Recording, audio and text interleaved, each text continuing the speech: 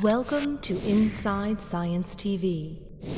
In U.S. cities, traffic congestion costs $121 billion each year in wasted time and fuel. That's over $800 per commuter. Now, computer scientists have a new smart traffic signal system to help reduce pollution and cut commuter time. Individual lights are part of a larger network so that traffic moves as efficiently as possible through the networks. The system, called SurTrack, or Smart Urban Traffic Control, gives lights at intersections the ability to adjust to changing traffic conditions in real time. Get everybody it sees through the intersection in a way that overall total amount of delay is minimized. Video cameras at intersections communicate traffic flow information down to the next intersection.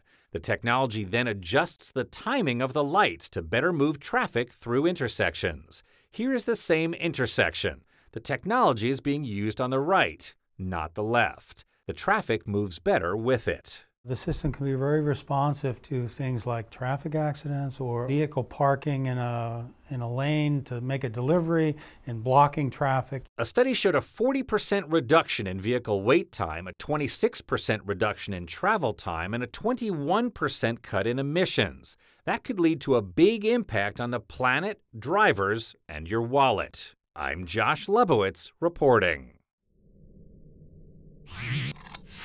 Inside Science TV. If you enjoyed this edition, follow us on Facebook, Twitter, and YouTube. Powered by the American Institute of Physics and a coalition of underwriters.